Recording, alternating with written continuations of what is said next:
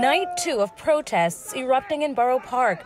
Demonstrators in the Brooklyn neighborhood are against Governor Cuomo's new restriction on schools, non-essential businesses, and houses of worship after an uptick in COVID cases in parts of Brooklyn and Queens. The holiday is 2 more days, and he's closing it right before these 2 days. Hundreds in the predominantly Orthodox Jewish neighborhood saying they're being singled out and will continue to pray together in large groups despite the state mandate to restrict religious gatherings in city hotspots.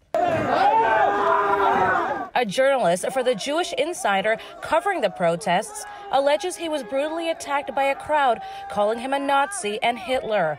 Multiple fires were lit on the street and dozens of demonstrators were seen without masks. Most of the people in this neighborhood, is it legal just to come into certain neighborhoods and say you can't pray, you can't hold your services? This former New York State Assemblyman has long ties to the Borough Park community and condemns the violence. The overall thing, attacking people, putting people in the hospital, it is unconscionable. It is a horror.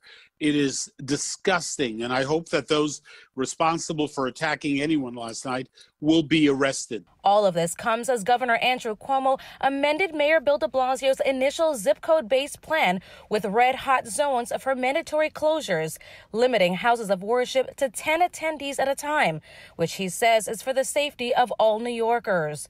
Those who live in orange warning zones and yellow precautionary zones have less restrictions. Some people are unhappy. I understand it.